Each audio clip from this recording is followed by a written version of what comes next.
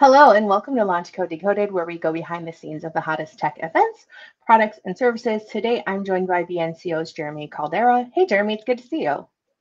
Hey, Megan, it's great to be on here. So, we're here today to talk about a cause near and dear to your heart, the Matt Sittloh Memorial Scholarship. First, can you start by telling us a little bit about Matt?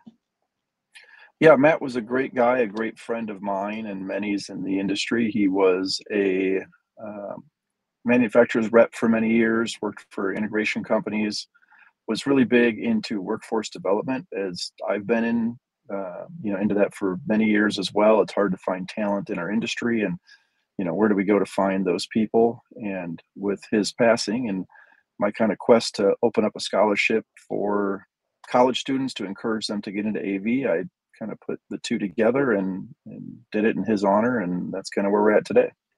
So, what motivated you to put this together? Well, again, it's been a lot about workforce development, and I've got some interns that have worked for me at my company Pearl Technology that I'm at, and they're always looking for scholarships and ways to help pay for schooling and books and all this other stuff, and many of them aren't even aware that there's careers available in the audiovisual field, right? So when I do find them, I like to encourage them, and I like to find people that want to move into that major. And I thought there was no better way to encourage that than offering some type of scholarship, because there's a few of them out there, but not a lot. Why is it important to you to recruit and train the next generation of AV professionals?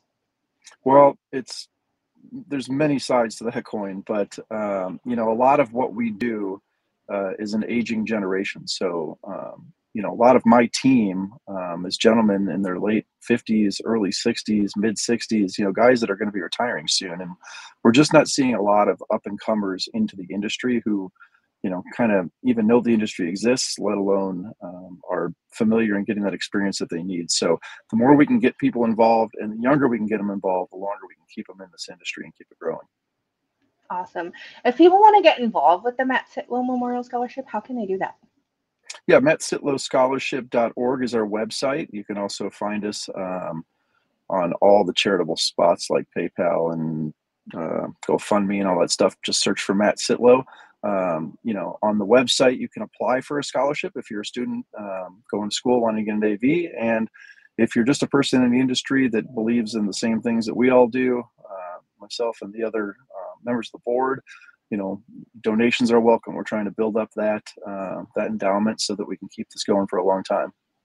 I've already made a donation. I hope that all of you do too. And don't forget, if you're a corporation, you can also make a donation, and it is tax deductible. Yep, So we there's are a no reason 501, not so to.